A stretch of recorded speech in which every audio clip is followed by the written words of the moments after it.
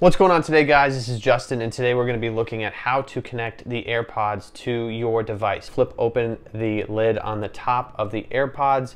Once you flip this open, you're going to want to make sure the AirPods are within about 3 to 4 inches of your device. This is going to work the same, like I said, on iPad and iOS. And what's going to happen is there is going to be a little pop-up menu on the device, meaning iPhone or iPad, and what you're going to want to do is follow the instructions that it gives you, meaning that there is a button that says connect, and then you are going to be asked to press and hold the button on the back of the AirPods.